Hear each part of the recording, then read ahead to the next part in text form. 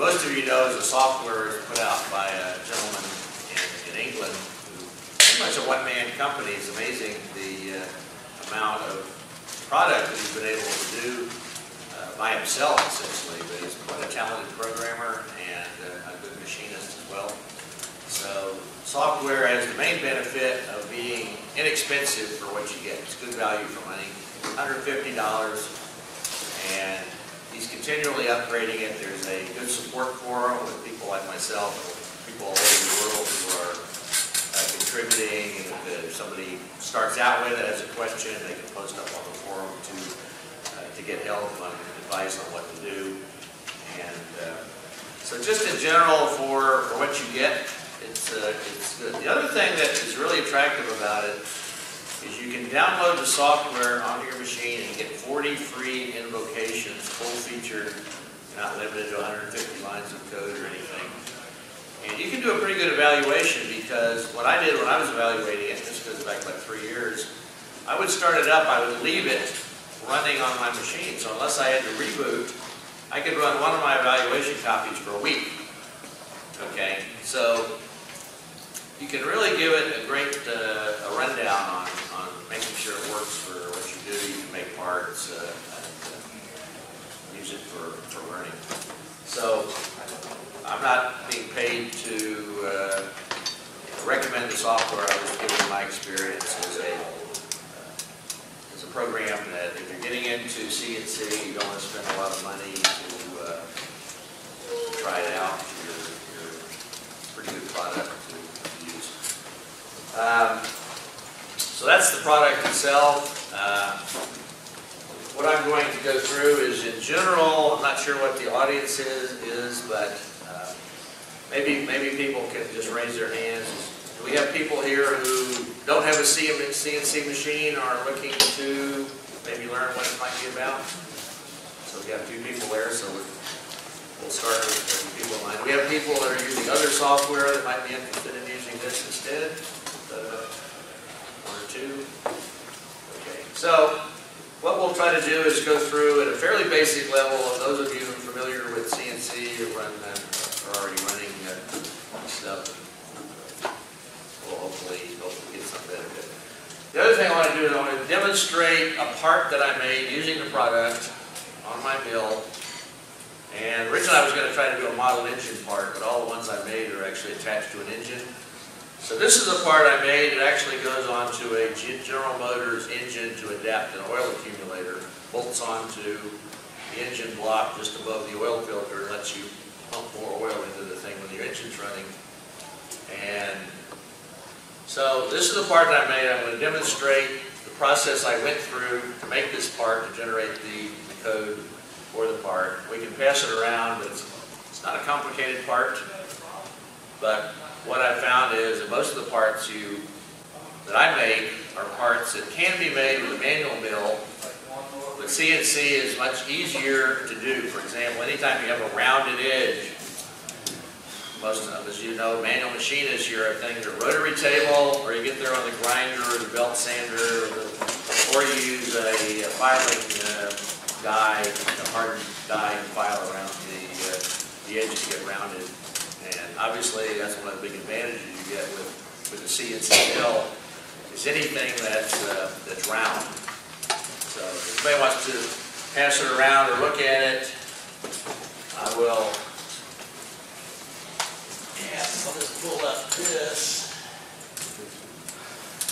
Now this is a CAD drawing, and a couple of things about this is what's called a 2.5D part. It's not a 3D part. CamBam will do 3D milling. I'm not going to talk about that today, other than to tell you that if you have a 3D CAD system and can generate an STL file, you would be able to mill it using code. CamBam will generate code to do that. It's a more advanced than trying to keep this at a fairly basic level. So what 2.5D means, it's basically milling stuff that if you had 3 hands and perfectly coordinated, you could do it on a Bridgeport or a manual mill, 3-axis machine. Basically means that X and Y, it'll control it, and then Z, it'll control the Z all simultaneously. So that's what we mean when we say 2.5D.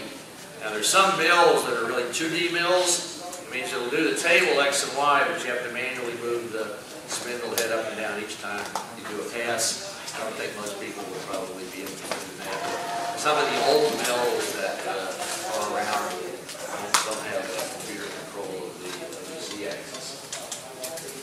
Okay, CamBam has a basic CAD pack capability involved that's provided. You can draw some simple parts. You could have drawn this part, but I personally do not use it for CAD. I use DraftSight, which is a free AutoCAD clone. I was able to draw this part and mentally design it at the same time, probably in half an hour. If I already pretty much knew all the dimensions, this would probably take 15 minutes. And so what you get is you end up doing the file, and you end up with a DXF file.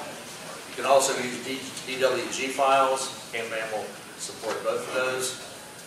But I'm not going to talk much about the CAD package. If you don't have a CAD program, or if you're not familiar with CAD, as long as you can draw a DXF file, you can read it into CamBam to start the process for machining. So here's my part, and I just drew the bottom part here to mentally understand what the Z dimensions were, but I didn't really need that. This is basically what I'm going to be using, and it's since I have top and bottom features that I have to mill, there's actually two machining steps that would have to be done. One of the things you have to think about just in CNC, just like you do in manual, is you have to figure out how am I going to hold the stock? Do I need a fixture? You know, what are my steps? You got to really think about that in CNC just as much, or if not more so, than when you're doing your manual machining. So, especially if you've seen the part, you see we've got a contour, we've got a square feature. We've got this hole that goes there. It's actually threaded for a 1/2 inch national pipe thread. And we've got a couple of through holes that bolt it to the engine block. So that's the part. So what you're going to do and I'm going to sit down while I do this because the table's kind of low. Is you fire up CamBam, and you can have, as you can see, I can have two different versions of it going. It's not a multi-window screen. And when we have it here, we have a little tour of the, when you pull it up, it'll look something like this. You have essentially 5 areas of your screen that will be used in using the program. This is your main drawing area. This is where all of the input from the DXF file, all the drawing lines will be displayed. And once you've done that, you're going to see each line or each segment or each circle will have an entry, a drawing element, which will show up here under a particular layer. We'll talk about layers as well. And then once you've done that and you've got your drawing part the way you need it for machining, you're going to define what are called machining operations, or MOPs, or I just say MOP. You're going to have to define the MOPs that will get you the result that you want. Okay, once you've got one of these layers, and when you click on it to see what it is, you get an area here called the attribute. You'll see the attributes of either that machining operation or that drawing element. And this will also have data entry that allow you to either modify or set your parameters that you need for the machining operation. This little area down here will have some help information. It's not as well done as I would like it, but as the product development's gotten better. And then here you have error messages and other types of data that might be of interest to you. Up here you have a typical toolbar. And you have a tab here for your drawing. Over here you have your system area that lets you configure additional things that you'll need to. I'll talk a little bit about some of the stuff in here, but I'll be mostly commenting about the drawing tab. Okay, any questions on what we've done so far? Okay, now let's talk about the drawing. When you draw in the DXF file, for example, you have a number of things that you can sort of get to. You can have circles, you can have arcs, you can have lines. You can have some other, you can have rectangles. Okay. Essentially, when you get it into CamBam, a lot of times you'll need to join these things together and you get what's called a polyline. And a polyline is a very important concept. And I'm not sure if there's a technical description, but it's essentially, if we go into more of a topology, it's a simply connected line, if you will, that doesn't have any branches. Okay, so you can join together lines that are end-to-end. They have to be end-to-end, and you can't have any like T-junctures. Okay, it has to be a simple construction. So essentially, if you think about what you're going to do with your polyline, it's something that's going to guide your tool when you're milling to. So we have to construct these. When you get it in the DXF file, you'll have all these things separate, and you'll have to figure out how to join them together to get the tool paths that you're going to need. The other thing that you'll have, which I don't really have on this, is you can have points. And points are useful, for example, if you're drilling, you can define a drilling by either a circle or a point, and it's up to you whichever one you want to use. So I don't have any points defined, but it's certainly easy to you can define them in your CAD program and they'll show up in CamBam. So what I'm going to do now, I'm going to take this. When I did the program, I saved it as a DXF file. And now I'm in my startup screen. I'm going to say open existing file. And here's my DXF file. I click on it, say open, and it brings it in. It looks pretty similar to what we saw in the CAD program. And you'll notice I get a number of error messages here that it says, remember I had dimensions. Well, the DXF file has dimensions. You don't have dimensions in CamBam. The size of the lines are already defined of themselves. So the dimension is strictly a visual thing you do in CAD to verify that your part is what you want. And one of the things that I did, and a lot of the parts that I've made with this, is I'm working on a model 1.5 scale Kozo steam engine. In the Kozo book, he has drawings of all the parts that you need to machine.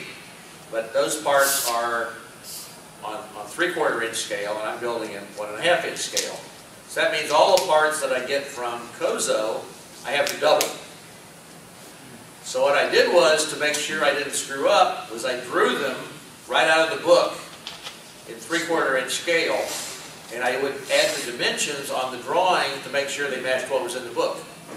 That way I was pretty sure that I hadn't misdimensioned something, it was twice as big. Once I did that, I used the CAD program to double, I just said scale 2 times, and the dimensions would scale it automatically. And then when I brought it in here, I was pretty sure my part would be the correct size. I got a question. Sure. I got a problem with mine. I scaled, I drew it in 1:1. Yeah. I dimensioned it, I saved it as a DXF file, and saved it on a flash drive, then tried to re-import it. And what happened is it's translating it some way where you can't see the part because it's covered up with dimensions. So I tried to draw upscale it, and then which program are we talking about? Bobcat. Okay. And that probably explained it. I can't help you, I'm sorry. But I'm having problems with CAD keys, so I can't get into that either. But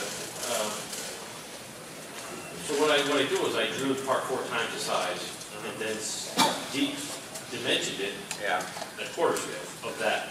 Bring the dimensions down. Well, I tried to export it or import it, change it to a DXF again, and it changed it back to 1:1. Yeah. And I don't know if it's a translation issue. I don't know. Well, it sounds like it should work, but obviously with draft side and CamBam it does work, so maybe that's what you need to use. Yeah, right. Well, just to comment on Bobcat, I don't really know. I got a free copy or a licensed copy with the bill I bought. I tried it and my training was on MasterCam in a Votech school. And I found that the way that they go about generating the code and doing the CAM function was pretty alien to me, where CamBam was much more similar to the way I learned it. So that was one of the reasons I switched to CamBam and didn't pursue the. So this kit.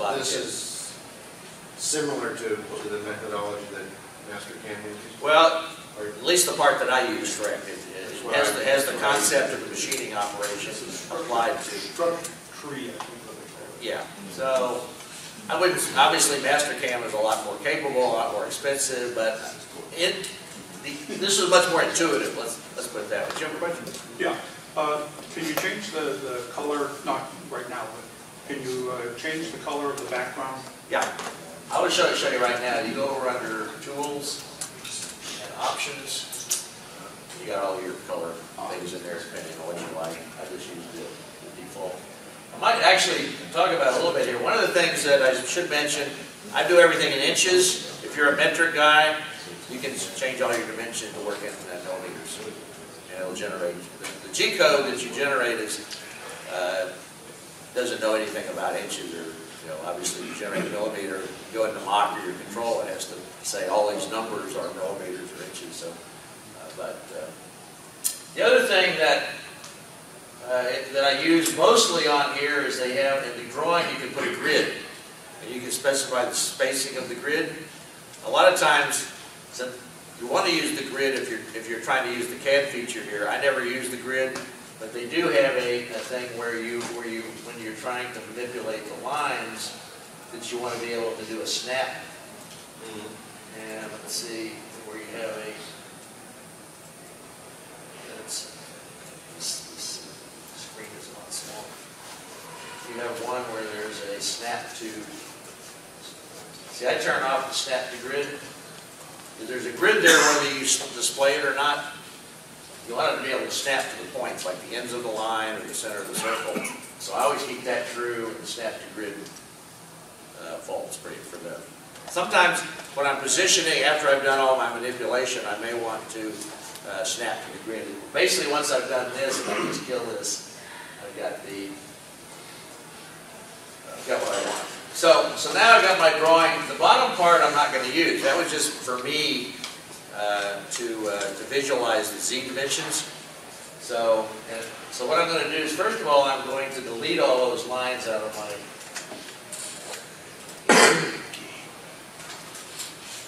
So that's actually a flat drawing, not a 3D model, correct? This is all 2.5D. Okay. I'm not going to do anything in here about 3D machining whatsoever. Okay. So now I've got this is both the top and the bottom. I've got both things merged. Now I'm going to have to do some manipulation of this because I'm going to have to do two separate setups. One to do the bottom, which is going to be my outer profile and the pocket on the bottom. Is the part back around here? Still like the part. So the bottom is got that pocket. Anybody who needs to see the part wants to see it? Maybe pass it on. Okay. So the other thing is, once I got it here, I can say View, Zoom to Fit, and let you work on. I can use the mouse thing to zoom in and out. So it's pretty convenient as far as. Okay. So the first thing I want to see is. Here's the way I thought about how I'm going to machine this. The first thing, I had a piece of aluminum, a little block of aluminum that I measured and I said, okay, it fits. And so when I do that, I can define a stock. But first thing I want to do is I want to show the layers. See, if I click on a line here, it shows me that line. Move this out. Okay, and it will show me that it has an ID, okay, which is a number, and the IDs get to be important after a bit, and it says that it's a line. Okay. So what I'm going to do first is I know that I'm going to have to mill that profile all the way around this way, correct? But I also have my square part is going to share this line. Okay, I've got a square, let's see. So when I drew this, I actually have this line, this defining part of the square, overlaps. So So what I want to do is I want to think about, I need to separate those two out. And so what I'm going to do is I'm going to define a second layer. So what a layer is just a container for lines, or polylines, or part of the drawing element. And once you do that, you can, if they're in different layers, you can control what's displayed.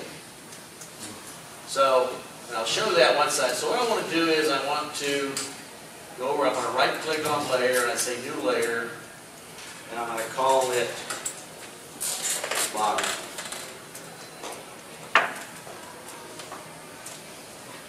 That's basically, I can call them anything I want, and the 0 comes in from the, and I can rename that top. Okay,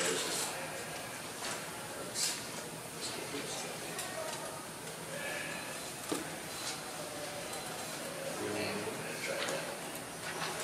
Call it top. Okay, so here's the thought process I went through is on the top. What I want to do is I want to mill out the square part, and I want to drill the center hole that I'm going to tap for my pipe thread. Yes, sir. Do you have to define the size of the stock so that it knows? I don't have to. You got waste material, lead in, and all that. I do it visually, and I'm going to get to that. I'll show you how you do it. It's mainly, when you're doing 2.5D machining, the stock is strictly for your own visualization. But yeah, we'll define the stock on this. Because a lot of times you'll need it to see how big an axial cut you're taking with your mill, and make sure you're going to remove all your stock. So, obviously, until you measure your stock material, you're not going to know what it is. So obviously go out in the shop. I found a chunk of aluminum that was big enough. I measured it and I stuck it in there. And I'm not going to do that here. What I did is I'm going to sort of go through the steps that I went through, some basic steps, and I have my completed CamBam file that has everything done because it was a fairly lengthy operation. But I basically want to show you some basic concepts that you have to do to manipulate your drawing prior to defining your machine operations. So what I'm going to do is I've got my layer, and one of the things now about layers is, you can see this is green, this one's not. You always have a layer that's the active layer. And what the active layer means is anytime you do any kind of manipulation that creates a new drawing element, it will go into your active layer. Okay? So what I'm going to do is I want to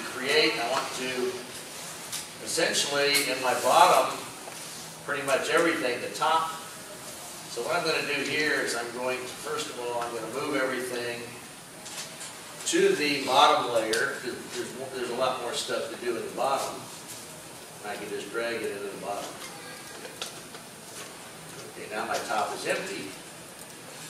And you'll notice the bottom layer has a different color. That's how, one of the ways that you can tell when you're showing all of your layers, what's in the top and what's in the bottom.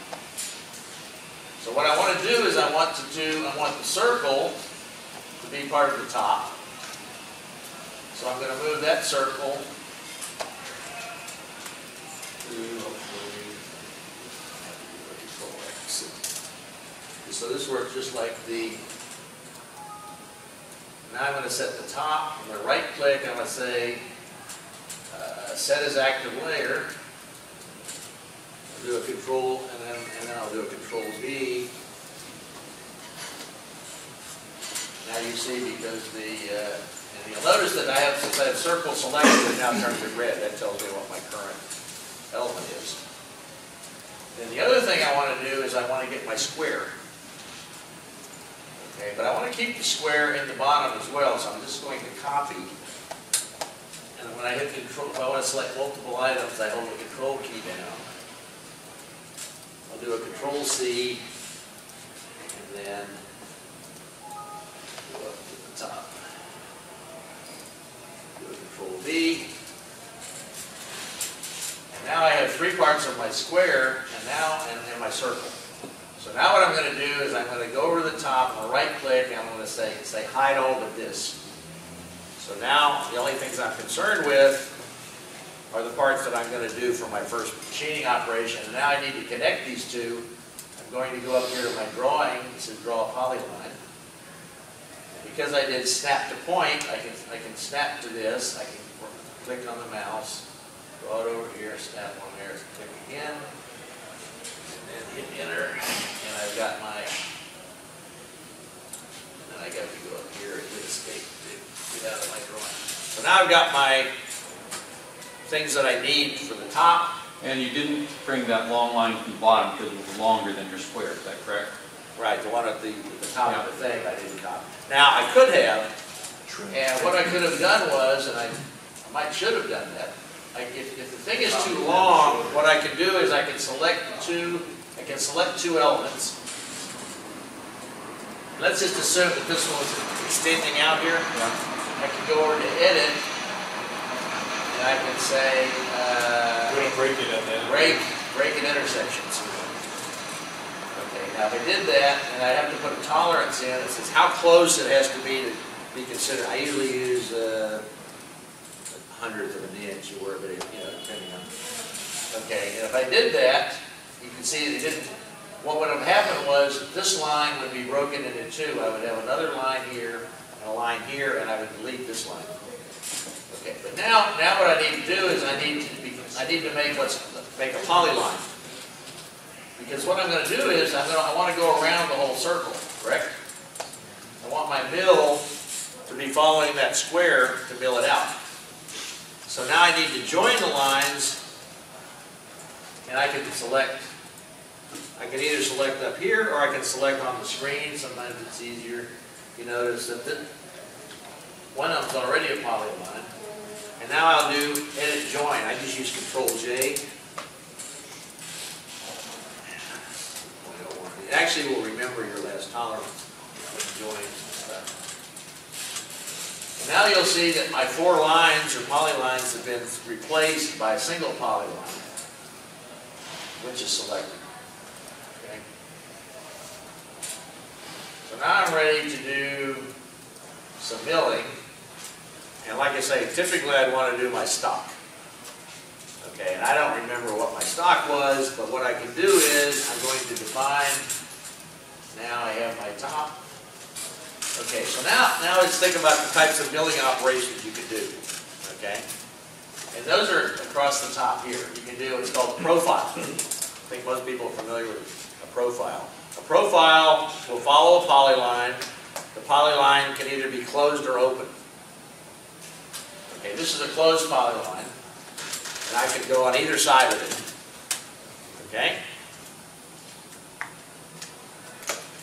And then you can do various things. So essentially that's just giving a guidance for the tool. Okay, I can do a pocket. Once again, I can do a pocket on this thing, but the pocket is always on the inside of a closed polyline. So you can't do a pocket unless it's closed. And if I select this polyline, you go over here, it says close true. Now a lot of times what might happen is when you're doing your CAD program, maybe when you join it, when you drew it, the lines had a little space or they had an overlap, something like that. If you come up here and you think you've got closed and it's not closed, CamBam won't generate a code for you. So a lot of times you have to zoom in real close, do some trimming, do some joining, until you get your closed polyline for the pocket. Okay. So I always, even on a profile, I always want to, if I'm doing it on a closed line, I want to make sure I'm closed. Okay, and then The joint tolerance take care of some of that? it can, but if your tolerance is too large or too small, it might not. And sometimes it's completely joined, you can't find anything, you can go over there and set it to true. It just depends on a lot of these things when you're working with real small tolerances, or you made it with a whole bunch of small line segments, you'll find that sometimes it won't work, especially sometimes you're trying to do by hand a tangent to a circle and you don't quite get it on there. So that's one of the reasons I like draft site or drawing. It'll snap to your tangent line on the surface. So How do you spell graph site? I'm sorry? Graph site? Draft site, DRAFTSIGHT. It's the same company, it's Dassault Systems, same people that make SolidWorks. It's a free download, AutoCAD clone. Pretty damn capable. I haven't had it. If you've got a dot or fragment of a line that's somehow attached there that you can't see, could that be the cause of the Potentially, sometimes on drawings I get phantom lines that are invisible. What you can do is you can just click up and down, and if you don't see something go red, I just delete them. So depends on your drawing program and how meticulous you are in terms of drawing. Okay, and then we have an engraved mop. And what the engraved does, you can engrave text with this, but the difference between a profile and the engraved is the profile offsets your path by the diameter of your tool. Engraved will follow the tool. So sometimes, even though by the radius, I'm sorry. But the engraved will follow the line. So for example, sometimes you find you want to cut a slot. Well, if you make your drawing smaller than the slot, sometimes with a slot you just want to draw a line and you use profile to do your slot. Or you can use a profile, and it depends on how the width of the slot versus the. If you want to just do a single pass, it's just as easy to, probably just as easy to do it with a engraved. Or if you're doing text. But the engraved has is more limited in terms of the types of parameters that you can apply to it. And then you have your 3D profile, which we're not going to talk about, but the way CamBam will do, this just determines how to do a 3D if you have an STL file, which you can read in. And then the other one which you use a lot is drill holes. We'll show drill holes. All right. Anybody any questions as we've gone so far? You mentioned small features. What's the smallest value? Does this go 10,000ths of an inch?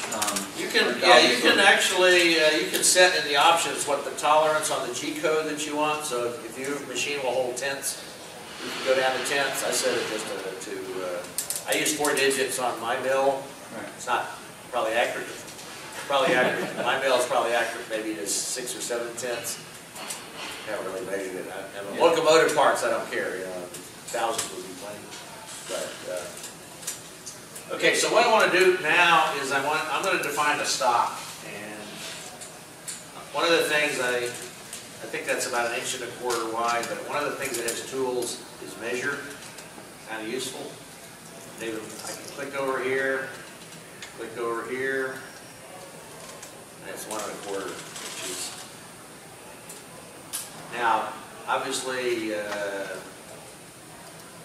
I didn't get, this is not the most recent version of CamBam that Ron downloaded. This was one version older. So the newer one actually shows you the thing right on there as you go. So it's just a little enhancement of the fun. But anyway, so what I can do is I can define, you'll notice when I define the, actually I clicked on it, you see there actually. So when I clicked on it, it seemed that the mouse must have clicked on it. So I don't really want to use a pocket or a grave or something details. But you'll notice that it created something called a part.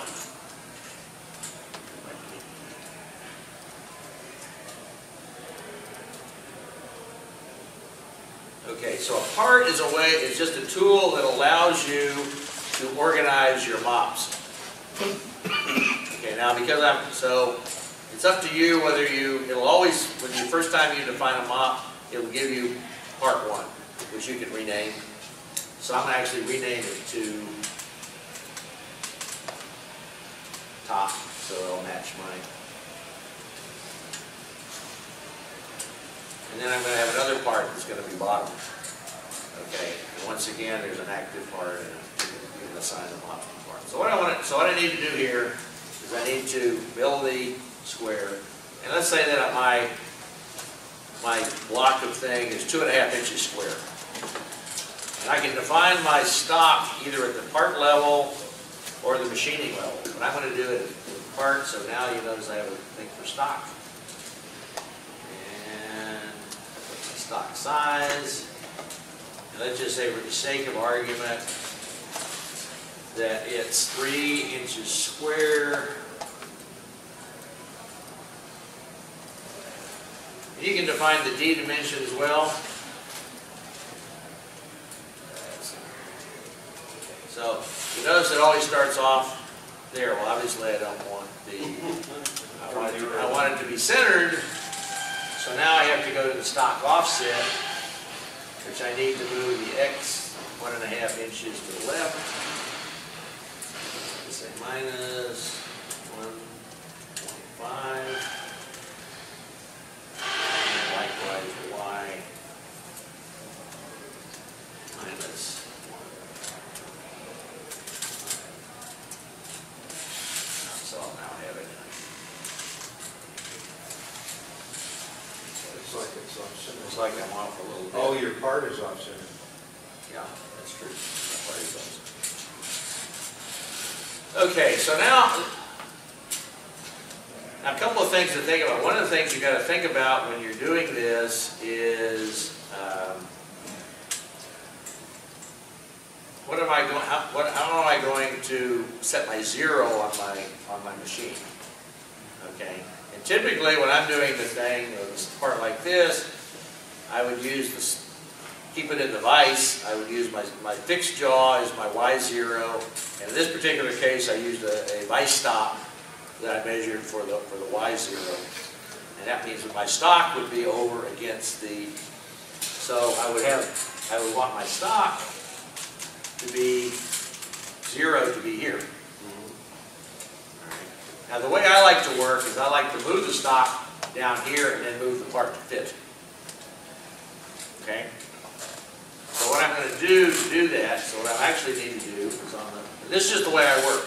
There's other ways of doing it. So what I'm going to do is I'm going to look for my offset. I'm actually going to say the X is going to be 0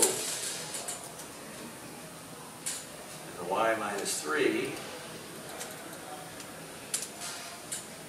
Minus 3 or minus 1.5? You gotta see how, because this is the 0. Here's the way my stock is sitting in the vise. I'm zeroing my machine using an edge finder against the vise stop and against my fixed jaw. And because of the way my mill works, this becomes the negative Y direction, the positive X. All my G code is pretty much going to have those signs. But it's just up to you about how you're fixturing. If you're using a fixture plate, one of the big things you have to do in CNC milling is tell the machine and the drawing where your 0 is for X, Y, and Z. Okay, so now I need to move my drawing so that my part is going to fit inside my stock. And because I can only see the top, what I'm going to do, I'm going to go up to layers, and I'm going to say show all. Okay? And you can see I'm obviously not in the stock, so I'm going to select everything, and I'm going to say move, which I can do a Control M. Select the reference point, if I can make a picking point, and I move it over, and I can put it somewhere. Now I know that with that particular piece of aluminum, my part will fit, and that's my 0. Okay?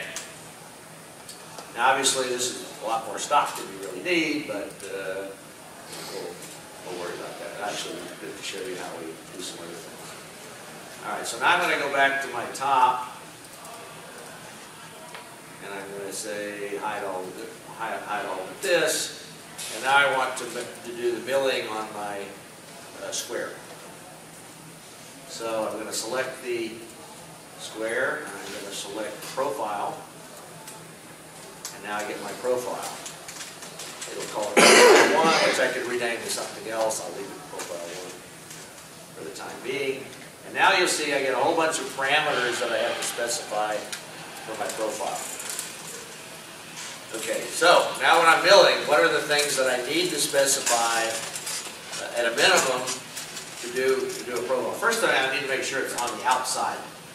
I want to leave the square in the thing. So the first thing I do up here is I go to profile, and I have inside, outside, it has to be outside. Okay, so you need to make that. What are the things that you would think you'd want to specify? We need the tool. All right, so now I'm going to, exactly. So what I'm going to do is all the way to the bottom, somewhere, It's the second zero down, right there, you just went past. okay, so my tool diameter, I'm going to use a 1/2 inch. I'm going to use I use a 1/2 inch 2-flute mill, I believe, to do this. So I'm going to put 0.5, and I have to give it a tool number, because I'm going to give it as a 1. And what are the tool numbers used for, anybody? Well, it has to be for a tool change, whether you've got a manual tool change, because what happens is, what CamBam does, if it's 2 consecutive mops that use the same tool number, it won't do a tool change. Okay, so you can do multiple operations with the same 1/2 inch cutter by either leaving the tool number 0 or making it the same. Okay. All right, so now that's the first thing. What else do I need to know? I need to know how deep I'm going to cut this profile.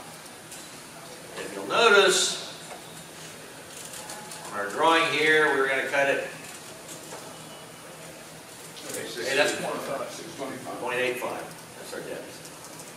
No, I'm sorry, 0.65. You're correct. I'm sorry. 825 is the whole. All right. So I need to say target depth. Target depth needs to be negative. Everything is measured down with the z-axis. So my target depth is going to be minus 0.625.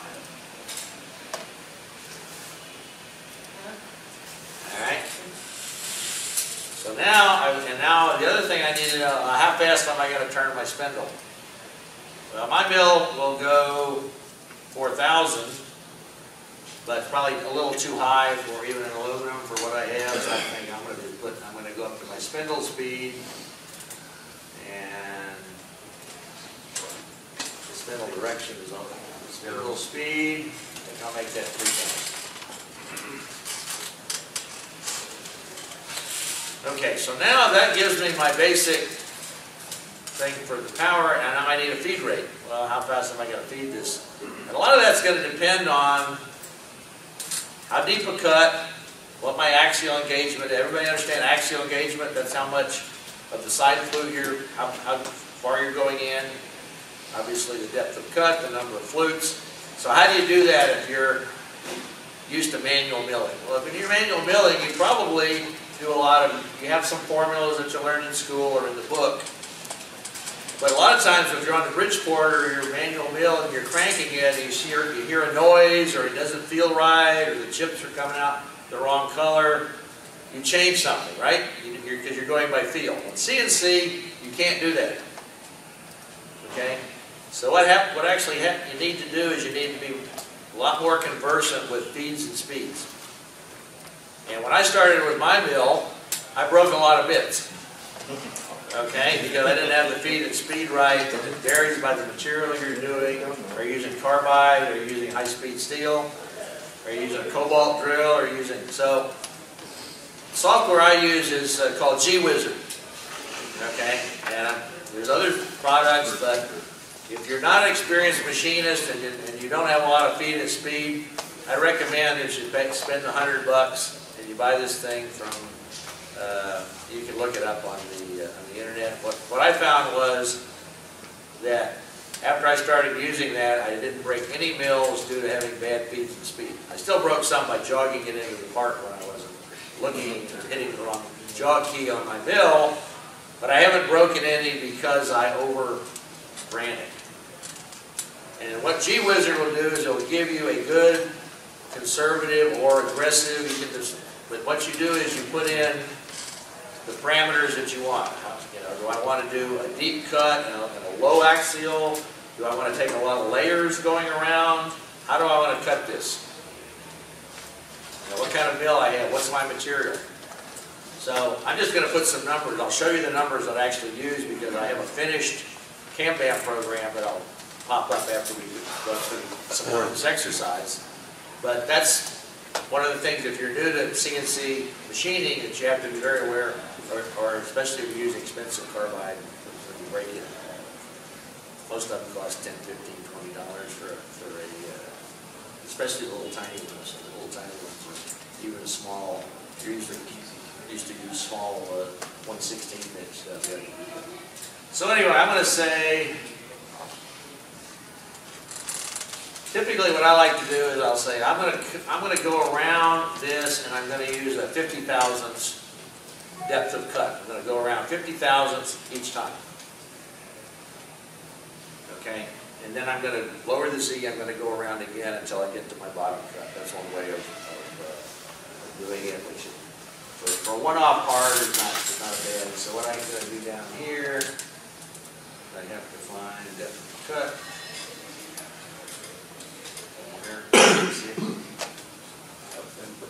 I'm used to, I miss it somewhere.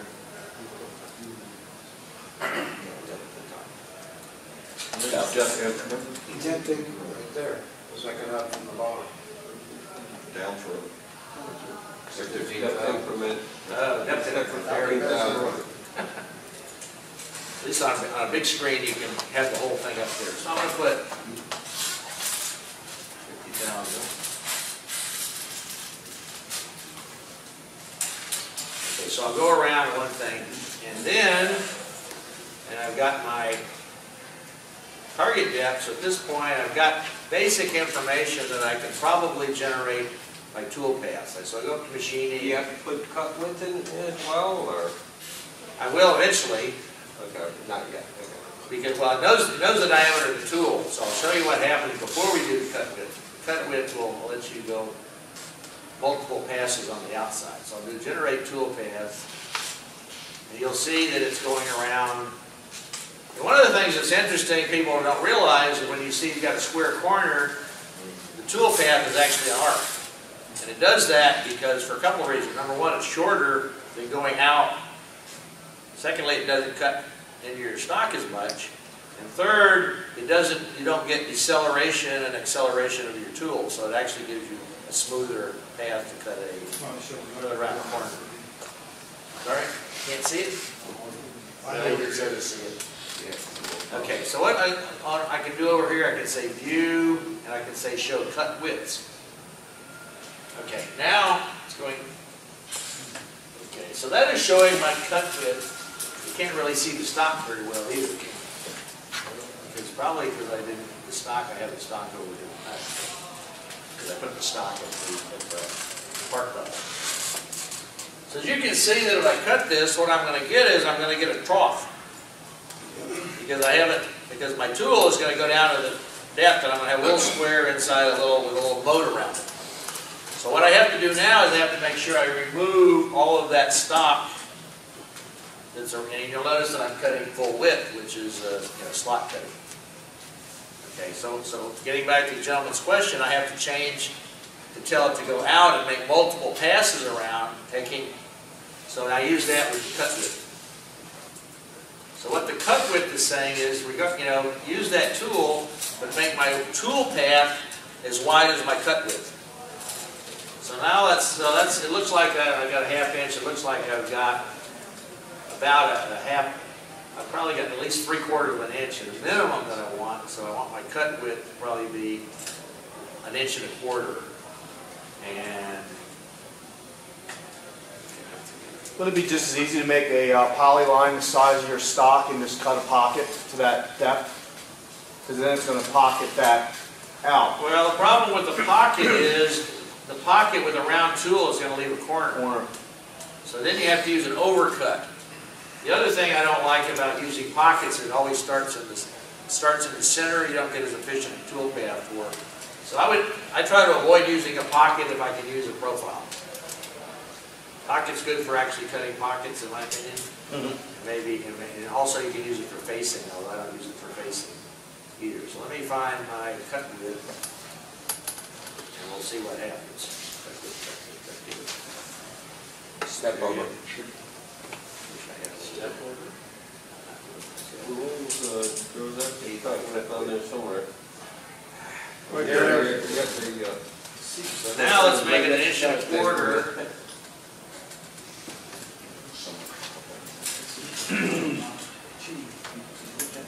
Now I go up to machining, I'll say generate tool pass again.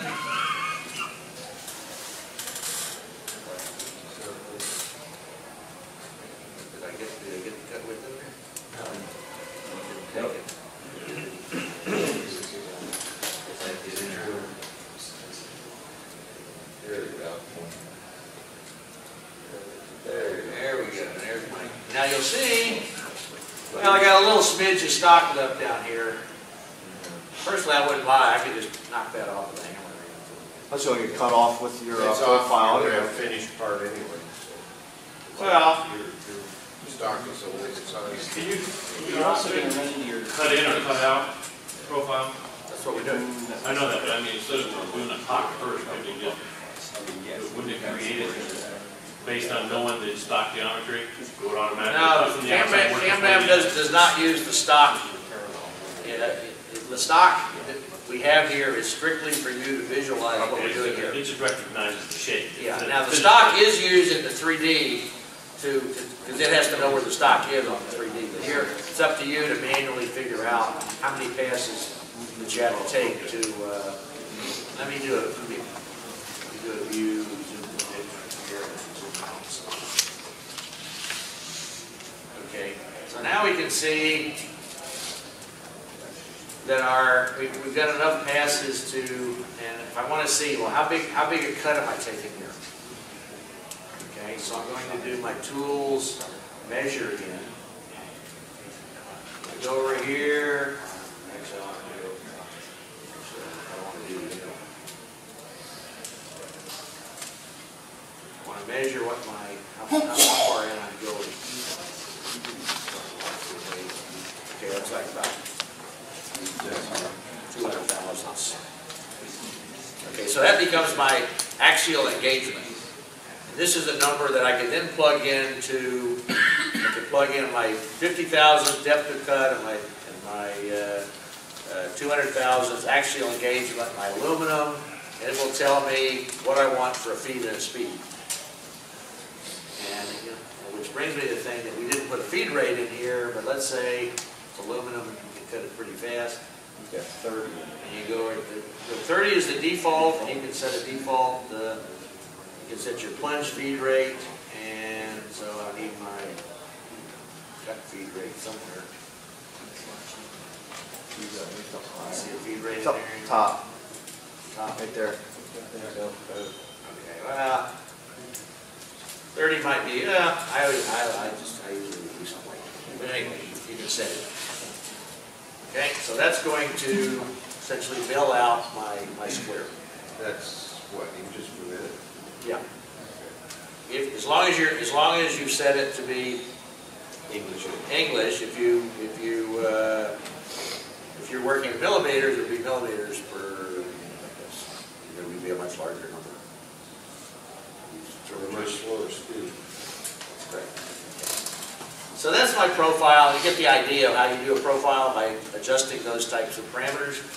Now the other thing, What about roughing and finishing on that inside?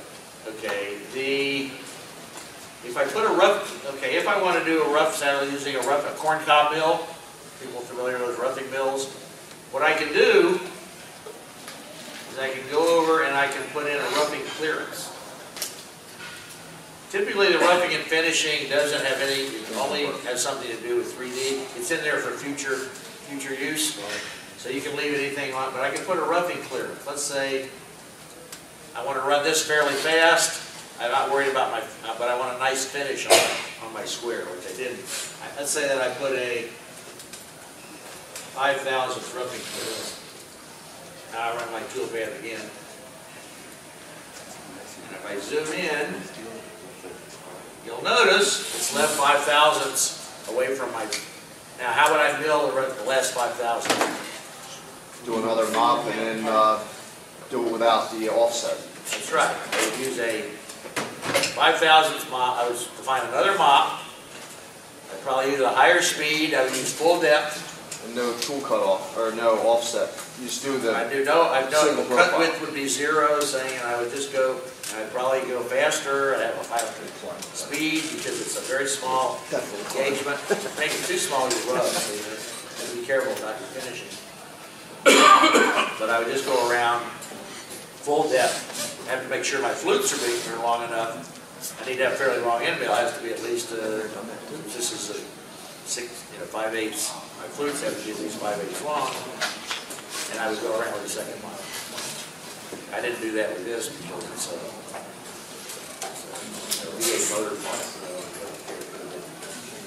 There's nothing really critical about this. Everybody clear on the roughing, finishing type stuff about what we do? Now, next thing. I have a pipe thread hole that I want to drill here. Okay, now, I don't know if you guys know what the tap drill for a 1/2 NPT tap drill is. Anybody know?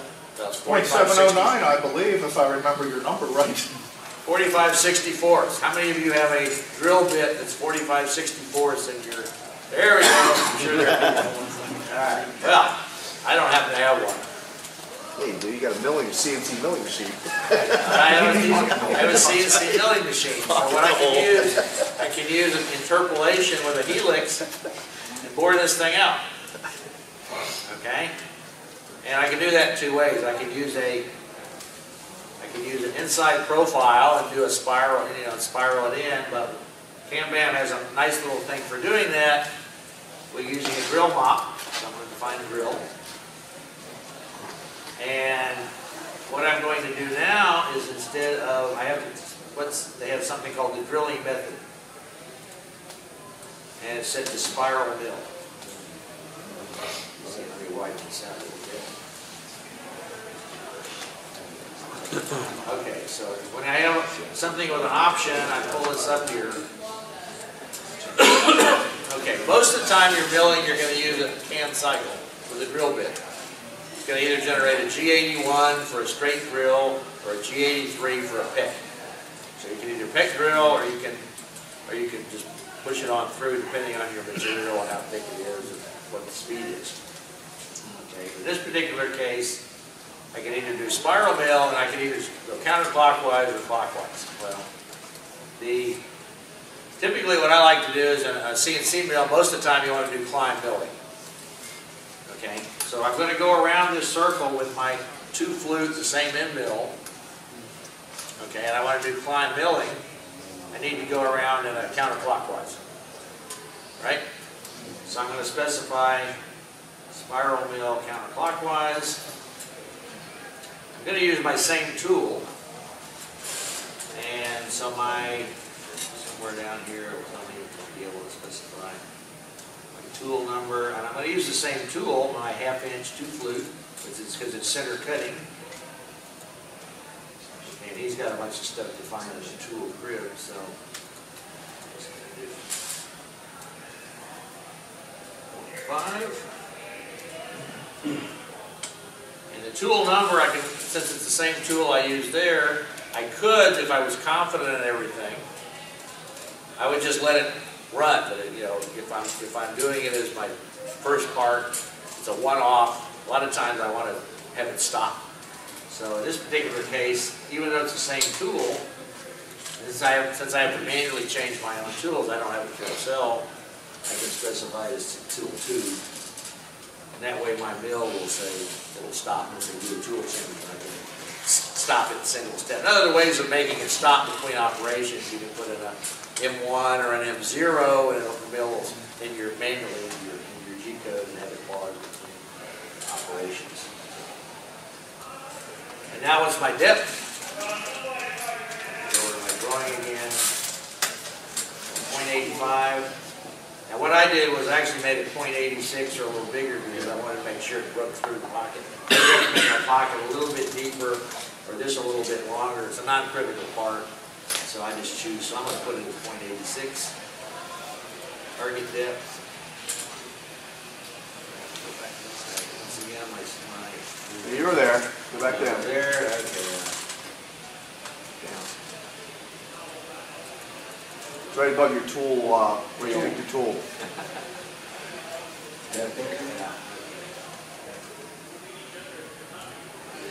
Target depth.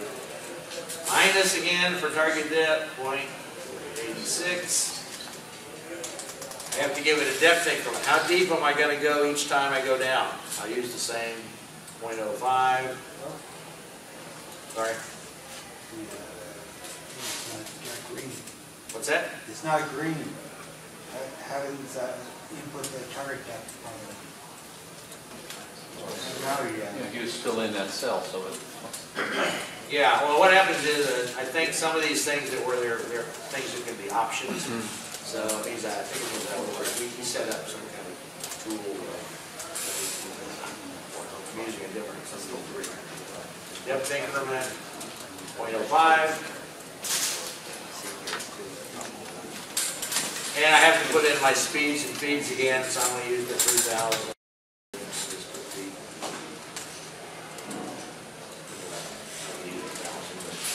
Anyway, you just have to remember, you have to keep doing all your speeds and feeds. But in any case, what I'm going to do is I can fill in more stuff, and I want to, once again, I want to use my G-Wizard to figure out now if it's a ½ inch. I'm essentially slotting because I'll say generate tool pass. Now one of the things that you can do is I can hold down my control key, or my control shift key. I think you still have the roughing cuts.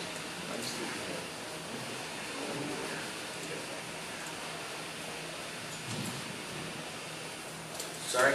I wonder if you still left an offset for Okay. No, this is a different model. Yeah, I have the roughing cut. I'm not going to do it.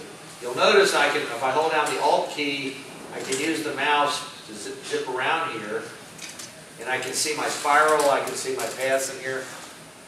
The other thing I can do, I can go up to the very top here. And one of the things that says tool path visibility, this is set to all. What I can do is, and this is what I use a lot, is do selected only. Now when I go down here, and I select drill, I can zoom that in. And you can see there's my spiral. You can see how it cuts the spiral. But this is pretty useful, and it will show you the depth too. I can go this around, and I can actually. Now one of the things that unfortunately CamBam doesn't do, the tool measure doesn't work anything except in the XY plane. So you just have to be sure that the tool depth is. Okay, so those are my operations for my top. Yeah, all right, question. You got a thread miller or rigid tapping? You can do thread milling. There's actually a plug-in that somebody has written for CamBam that you can plug in the info. I haven't used it. I don't have any thread mills. There are people. Essentially, it's doing the same thing. The difference with a thread mill is you have to have a lead in and a lead out, so that when you retract, it comes out of it, and you have to feed it in with a type of lead in so that you don't plunge straight sideways. You have to start in the center, and then the tool has to move out to get to the proper thread depth as a spiral in at the bottom. So there is a wizard that somebody has written. I think, I'm not sure whether it came from Andy at CamBam or somebody else who wrote it. One of the features they have here is you can write scripts to do things that CamBam doesn't use, using either Visual Basic or Python. There are people that have contributed scripts to do special stuff. I haven't used a lot of them myself. What about rigid tapping? I'm sorry? Rigid tapping. Solid tap. Rigid tap.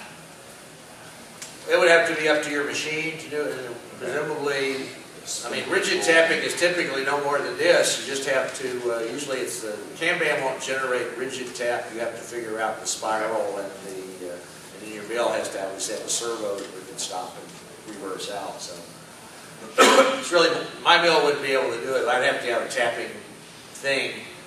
What do you, tapping head? Yeah, I'd have a tapping head to be able to do it. And Mach 3 up until now doesn't do rigid tapping either.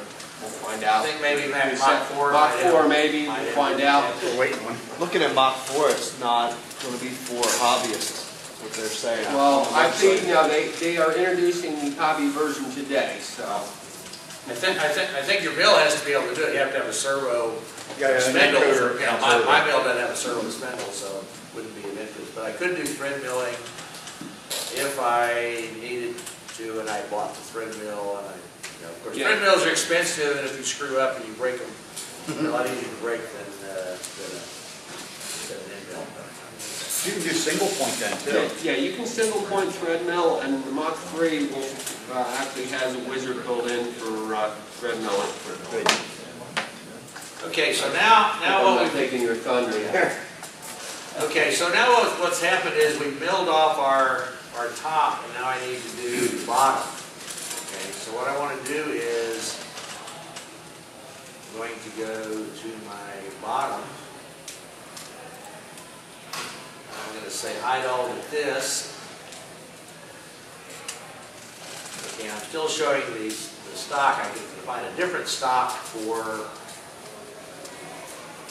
Now the way I did this when I was making this part was I had my square and I knew my zero, so what I did was I chucked it in the vise with the square against the stock. So what that meant was I took it over here, I did a move of my stuff here to pull in. At this point here, and limit it up to 0. Okay? Now, if this wasn't a symmetric part, would you have to flip it over? I had to flip it over, yeah. This is now I'm looking at the bottom. But remember, I've already zeroed my mill. I've got my vice stop against the fixed jaw, and here's my fixed jaw. But you have the mirror image, the Drawing. drawing. Well, it's a square. It doesn't matter. I don't have to mirror it. Okay, but if it was non-symmetric, To cut the ears are in the. Well, once again, it's a square, so Oh, no, you know, right, obviously, if it were A radius part or something like that, you different, can't do it. yeah, I would have to flip. the hole is symmetrical that you drill, but the slot isn't, so it doesn't matter which side. Right, because, yeah, I mean, I have a square inside a square, I can put it anywhere I want, so. But what I'm saying is, that now because my machine zero is here, I don't have it. First of all, once I put it in a vise, trying to get an edge finder against that square, it's underneath another piece, so I have to retain my zero. Now, obviously, if I didn't have the stop and whatever, what I would probably have to do is have a perfect square with that square in the center, and then I could, then I could measure the edge finder on the other part of the stock. But this is just a random piece of stock. So I put the square against here. I don't really, now I can move my stock over. And it was a different piece. So I'm going to sort of ignore. You all know how to. Everybody knows how to do the cut widths and everything else, correct? So you would draw your stock where it was inside the stock, and you would move it over. So I'm going to turn off the stock and view the stock. And just concentrate on what we've got here. And what I want to do is I need to do 3 operations here. I need to mill this profile here, and notice it hasn't been joined. So what I need to do, I need to make a closed polyline. I hold my control key down and I select all my pieces. Control J. Now I've got okay, my bottom. Now my pocket, I have to have a closed polyline as well. So I'm going to join those. Is that okay for you guys in the front? You don't see the right? Makes it a little easier for us to see. So my 3 operations are, I've got a pocket here. I've got once again, I'm going to have a profile operation here, very similar to what we did before. Now I've got a pocket. Thanks. So we'll talk about the pocket operation. You notice it was, I believe, 0.4 deep, correct? So now I'm going to specify my pocket. And I can use the same tool. Once again, there's no inside-outside. It's always inside. I'm going to specify the depth of cut.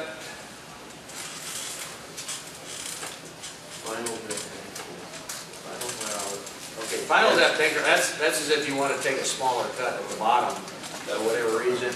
There's a bunch of stuff that you can do here. But let's do, all right, spindle speed, well, I'm not going to worry about that. Top surface is 0. Target depth minus 0.4.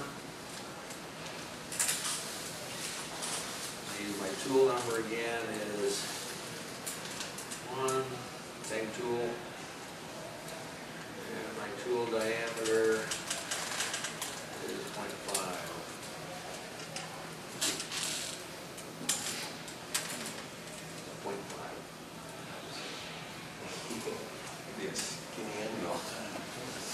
Okay, then I have a depth increment again at 0.05. Once again, it's how deep I go each time around. 0.05.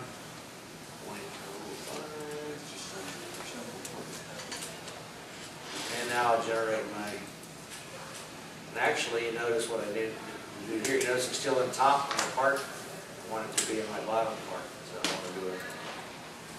This part. Pull the bottom.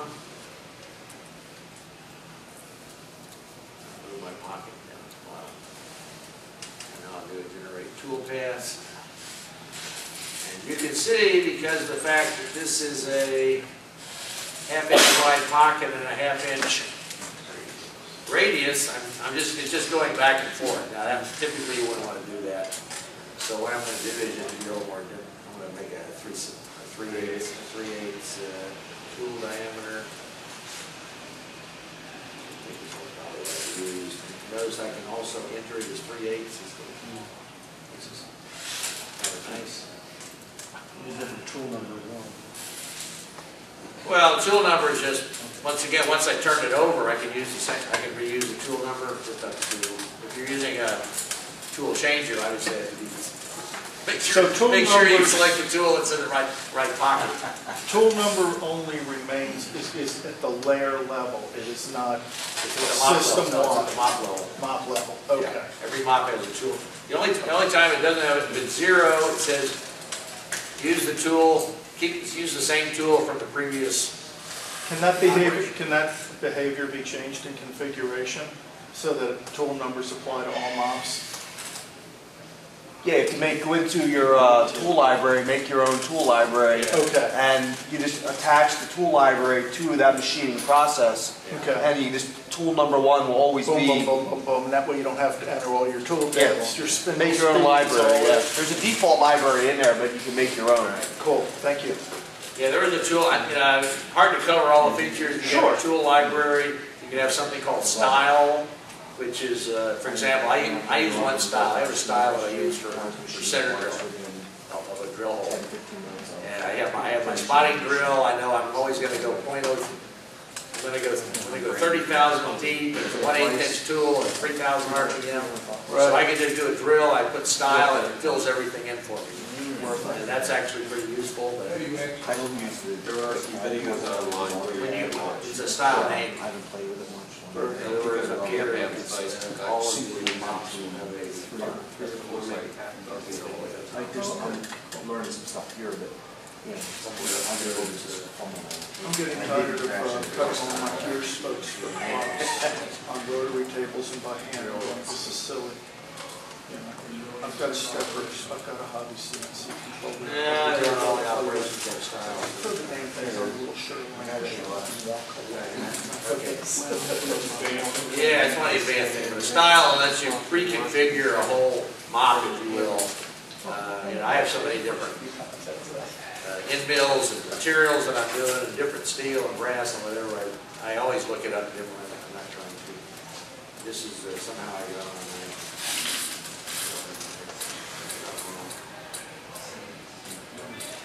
know what, oh, maybe we're not looking at it. Okay, so I got my pocket. Now, one of the things with the pocket, it'll start, it'll go around one time, you know, it'll plunge down. Now, one of the things that you can do on we'll talk about a little bit about lead-in. Okay, on a profile, you can do two types of lead-in. You can do a tangent lead-in, and you can do what they call a spiral lead-in, which is really ramping. So let's say, you know, what we were doing before is we were, at the end of every time around, the tool would go straight down to the next depth increment and go around again. What the tab does, what it does is you can specify, let's say I'm doing 1/4 inch material, and I want to leave a bunch of little these tabs. Maybe I only want the tab height to be 1/10 of an inch. And then I want to specify how wide it is or how long along the profile I want it to be bottom. Okay. So there's two ways of doing it. You have the square tab. That essentially the tool comes along and gets to the start of the tab point. It goes up. It goes across. It does a plunge. It keeps going. Those are your square tabs. So those are the your thing. You see, where's the tab? Further tab. Right above what you got out of the About 10. Oh, that's the. Now we got width and height. I want to do the type of the tab. It's right there at the bottom of the triangle. It can either be triangle or square. So the square goes up, does a plunge. Well, I better have a center cutting in mill. The triangle does a ramp up one side and a ramp down the other side. So it's a little easier on your tool. Okay. So that's what most people probably were going to use is the triangle. And we generate the code. Let's see if we can generate the code for this. Let's see.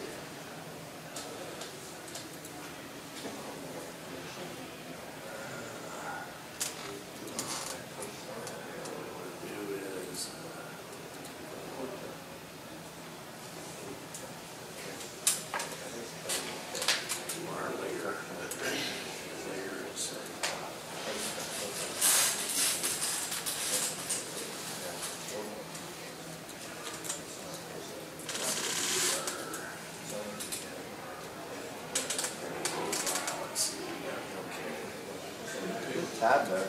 Well, the tabs are too big. But you can Yeah, see, way too big. You can see that the way the tabs are, you can move these around to specify where they are. Okay, usually get them a lot smaller. Okay, just if you get at a point where it'll pretty much put the tab where you want it. The place where you can't put a tab, if the tab gets to where it can't be generated, it'll put an X through this box. I'm not sure what I do. Okay, and typically that means you can't put a tab on a curve mark. It's not smart enough to do it. Why? I don't think you could probably do that. So essentially what will happen is at the end you'll have these things and you'll have to go in and hacksaw or a chisel or a screwdriver, you break them off, and then obviously you have a little nub stuck on your part, but you can file or sand it off. So that's pretty useful.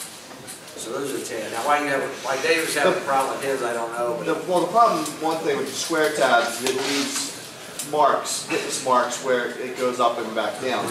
But I think I'm not making them large enough. yeah, you have to experiment a little bit. What I find was on the tabs is, especially on thin material, depending on how you're holding it, you usually have to have a substrate.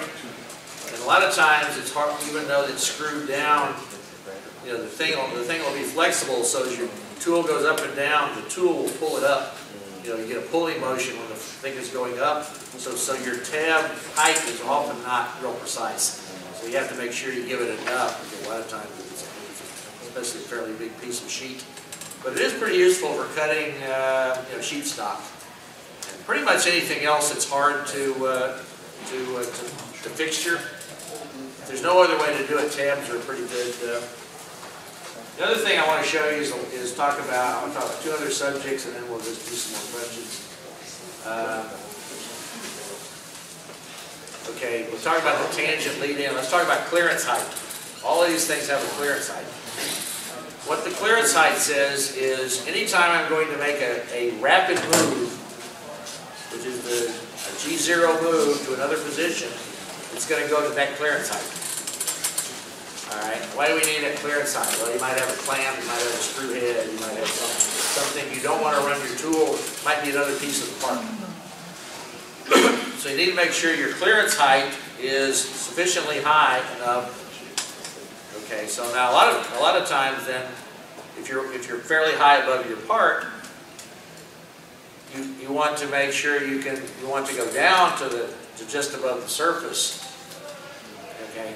So what you can do, what CamBam allows you to do, I think it's at the machining level, is have a fast plunge height.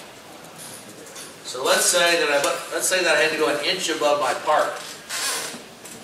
Okay, well if you don't have a fast plunge height, then the tool will descend to the cutting point at the mop's plunge rate, which might be pretty small. So what you can do is you can set fast plunge height, and I usually like 0.05. So what will happen is you move to above to your clearance height, you wrap it up to your clearance height, you wrap it over to the next start position, you wrap it down to the 0.05, and then you go down to your first cutting increment of the surface at your plunge rate. So that'll save you a lot of time on your.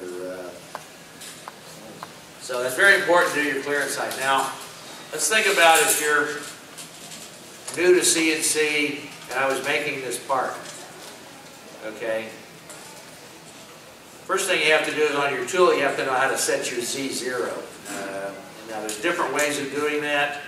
You can get one of the most accurate ways is to use a gauge block. You get a 1-inch gauge block and you move your tool down and jog it down until it won't go under the tool. I use that. I need a real precise. I have a little aluminum thing that has a little light that comes down. You touch the tool to it, and as long as it's a conductor, as long as you're doing metal, obviously if it's wood, it wouldn't work.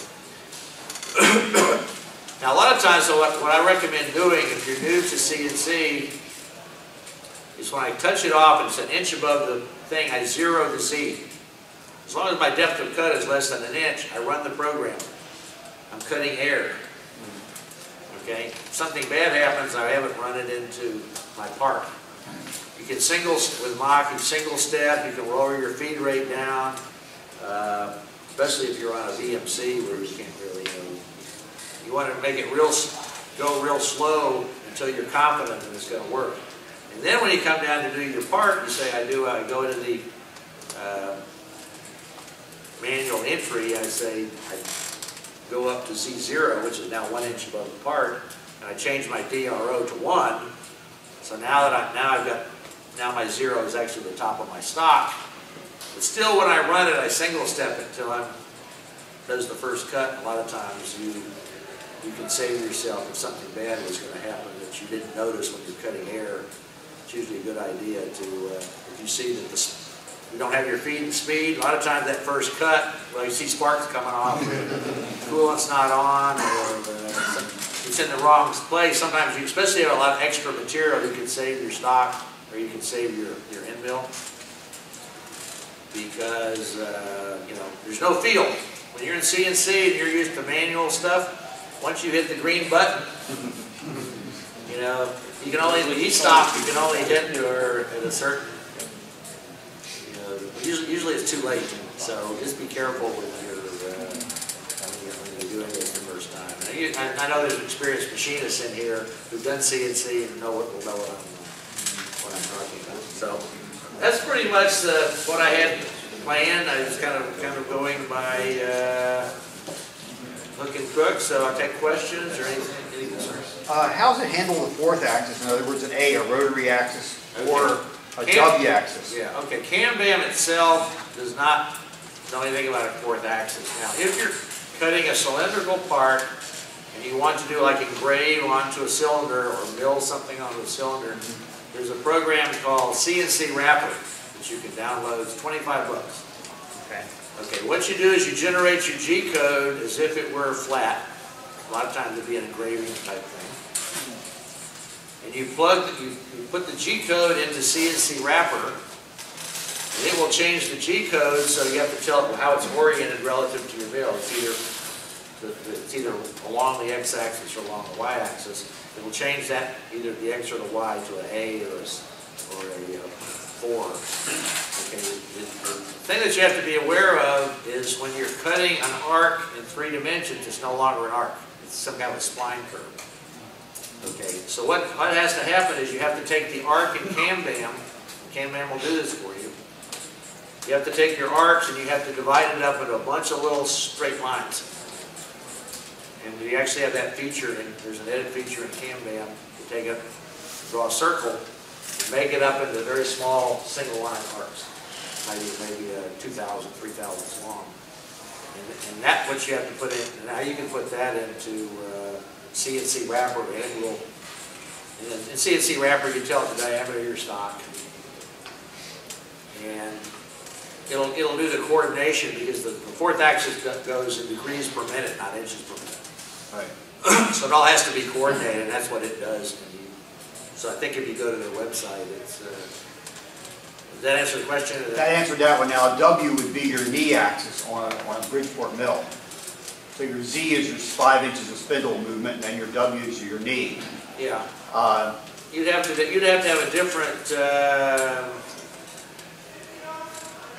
I mean, as far as CamBam is concerned, it thinks that the Z is always moving down. So you probably, I don't know if you'd be able to use the knee axis without either. You'd have to make some sort of. The easiest way would just be put some G code into the thing to move the thing up to change your.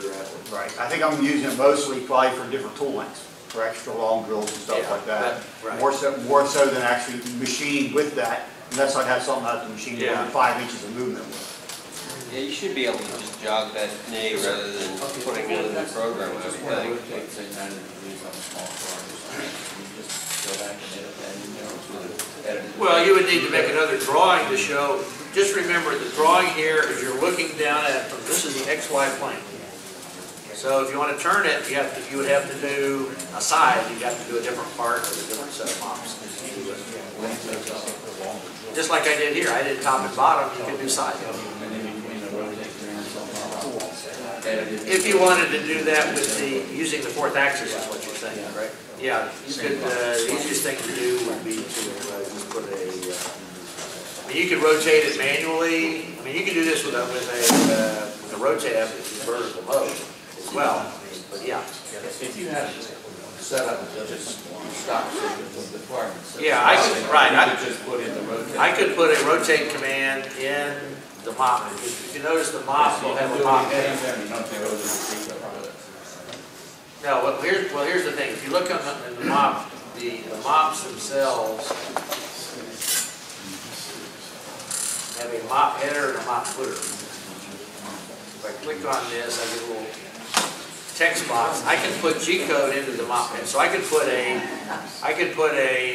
G0. You know, I could put a G0 command to rotate my 4th axis 180 degrees at a certain speed, and so you can do a lot of, you can do different things in the header and footer. So for example, one of the things I do, I have a coolant on my mill. Okay, well, CamBam doesn't really know anything about coolant, about turning it on or off. So what I do is I'll put an M7 in my mop header if I want coolant, and I'll put an M9 on the footer.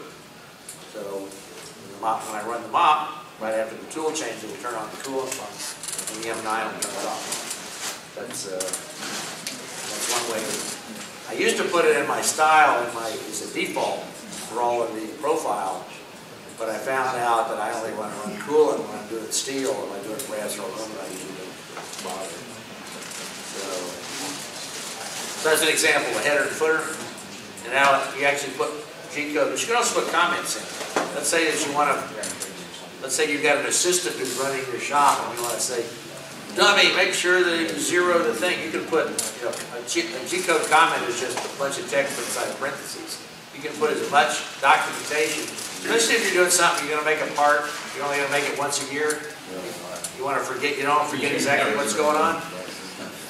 Now what I do is, I keep the CamBam file, But if I'm making a part that I don't remember what it does, I go back to the CamBam file and regenerate the G-code, because I might decide, well, I was running this with a 5/16 end mill, and I broke my last one on some other part, and I need to change it, use a 3/8 or something. So I make a lot of one-off parts. The locomotive, I'm not making production. If you're making production, you need to document your stuff, or you're making a lot of them. CamBam has a lot of different features that I don't use. For example, it has a nesting capability. You can draw the part. Let's say you want to make 50 of them on a big sheet of aluminum. You want to cut them all out in one operation. It has the ability to do that. You don't have to make 50 copies of your part. Make 50 copies and specify it. A lot of people use that. I find it confusing because you don't actually, you see the tool path, but you don't actually see the parts laid out. So but a lot of people swear by it. So it's Well, you can just use, what is it, G54, G52 fixture offset and do the same thing, right? you could, but you'd have to replicate a whole bunch of, you'd have to keep doing it. This one doesn't do that. Basically, you lay out your stock and you can specify what the spacing is, and then it'll run the same mop across each part without having to. It's just there's a lot of stuff here, and like I say, there's a lot of documentation. For example, everybody here is probably from the U.S., but all of the stuff that's in the UI here is internationalized, so you can get a French version of this, where all of these labels and stuff will be French. There's a German version. People who are contributors have internationalized this stuff to, including the help screens and all the text. So, For the price of this, it's a nice program for the price, I tell you, I gotta say. yeah, $150, and you never have to pay maintenance and stuff. The maintenance is all done. You get a lot of contributors, a lot of help on the forum. Now, there's another product they sell along with it that if you're going to do, especially if you're going to do 3D stuff, there's a product called Cut Viewer. And what Cut Viewer does is an emulator you can put in your stock, and it'll actually show you what the part will look like after you've milled it. And especially because the 3D milling typically are very long running, because you're taking very small cuts with ball end mills, especially if you're using small mills and doing a lot of roughing.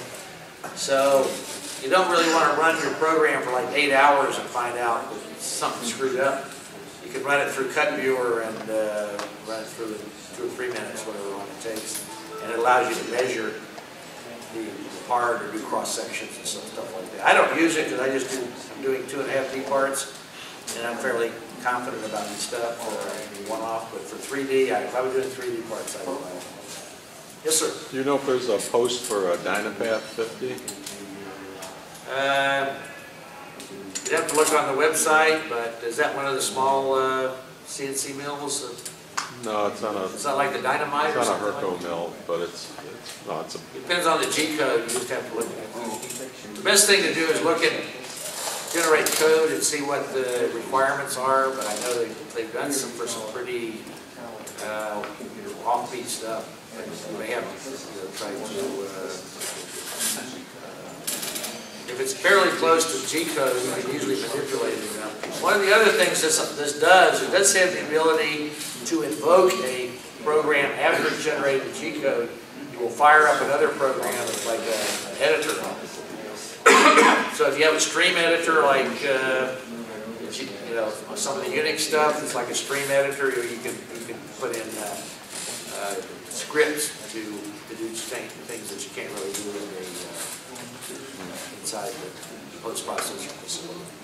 So you don't have to manually go in and edit stuff to. Most people have been able to use it. Obviously, been able to mold, get it to work around whatever it is you want to do. Okay, so what won't it do? What won't it do? It won't do volumetric. I know that. In other words, what is it that it won't tell you what your feed and speed would be. For like if you're using MasterCam, you plug in whatever the thing, it'll pop in feeds and speeds because it has a library of materials and type of things. So it's there's also something called high-speed machining. What high-speed machining does is he uses very small axial cuts and very high feed rates. Okay? And the thing that the high-speed machining gives you doesn't actually machine it any faster. It takes the same amount of time to remove the tool, but it makes your tool life longer. So Gibbs CAM and some of the stuff like that, they calculate very complex paths. For example, let's say you're cutting a pocket into a corner. Okay? Well, what happens when you go into a corner is your axial engagement increases because it has to cut into the thing. So that's why you get chatter in a corner. I mean, most people know when they're cutting into a sharp corner, manually, you get this bzzz. Okay, well that's hard on your tool. So what high-speed machining CAM programs will do is they will actually generate slower speeds as it gets into the corner and then speed it up again. Well, CamBam uses the same speed all the way around. The other thing volumetric things do is they generate paths so that you get a constant material removal rate for production. You know, if you're generating 1 million parts, you know, peeling a second off of your each part saves you a lot of time. And obviously, a lot of stuff that those programs do are very complicated mathematically, or stuff that you can do, but it would take you hours. So there's also a concept trochoidal thing, which is once again a constant radial engagement. But it can raise and lower spindle speeds too, right? In a particular mop, yes, but it won't do it. For example, when you're doing as we said, when you're doing the roughing and finishing, you have to do a separate mop with a separate spindle speed. Now you can go in and modify your code, your G code, and change your, you can put an S word in if you want, but it won't. It currently doesn't. Given mop has only got one spindle speed. So that's why the roughing and finishing has to be 2 separate mops to do it. That would account for why this is $150 and Master CAM I is think that's, $12,000. or Gibbs CAM is 5,000 a seat or whatever it is. You still have your arms and your legs. But also a lot of these other CAM programs have very sophisticated CAD as well. So, as you can see, I'm in here. I can draw stuff. I can draw. I can draw a line, and I can draw a circle. I can draw a circle here. I mean, I can do some drafting, and I can, it has the trimming and stuff. But once again, it's not a very simple part.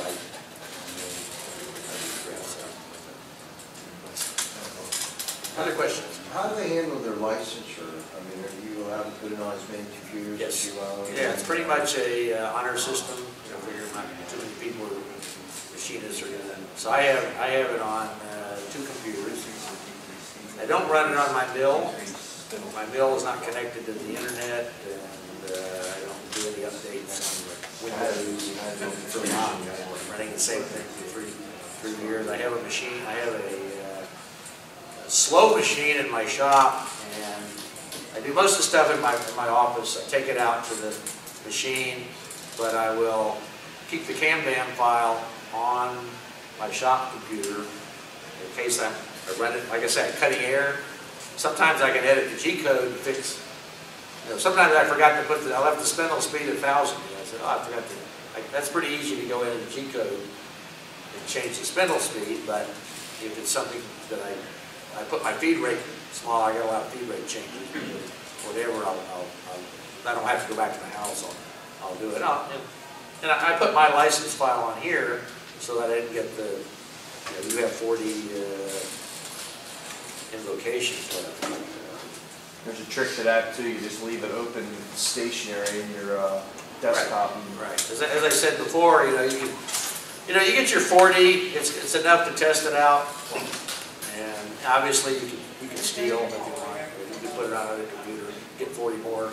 But do they upgrade without any charges? Yeah, you don't pay anything. No. He comes out with pretty frequent upgrades. I'd say maybe every couple of months he'll come out with it. He'll do a fix upgrade. Because one of the things you get is you get a lot of people using. There's several, I don't know, must be hundreds, if not thousands of people using this. And every time there's a release, there's quite a few of us who will test stuff, and we find a bug.